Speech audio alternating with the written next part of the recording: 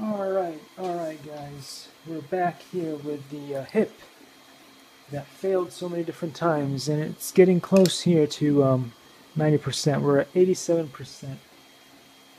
Let's not jinx it, but hopefully this time it's going to print.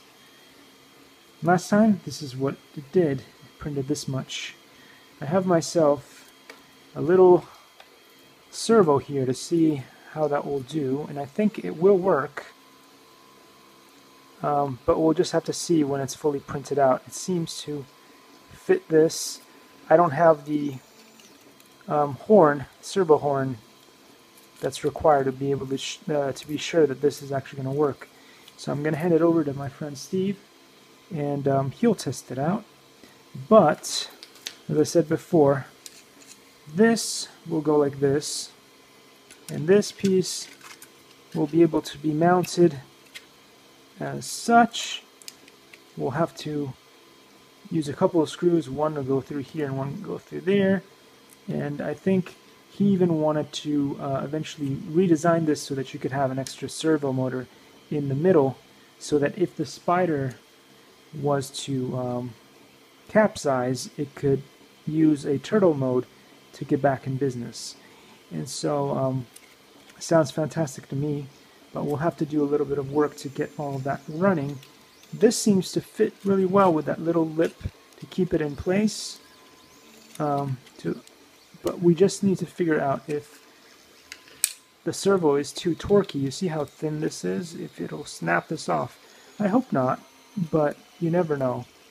This is the only part that seems to be pretty flimsy. The rest is pretty sturdy the way he'd made it here, and this part too.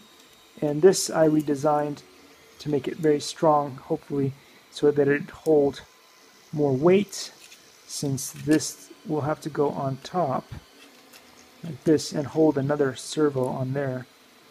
And so we can be hopeful that it will run the way it was designed, but we'll see. Else we will just redesign the whole thing and start from scratch. But that's the little update, and again, we're at 87%, and so far it looks okay here, so let's keep our fingers crossed.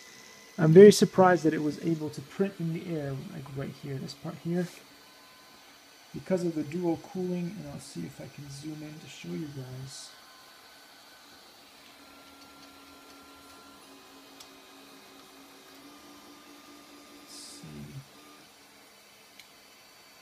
This spot right here, now the printer is going to cover it up, obviously, as it does when you try to do a little presentation and show people something.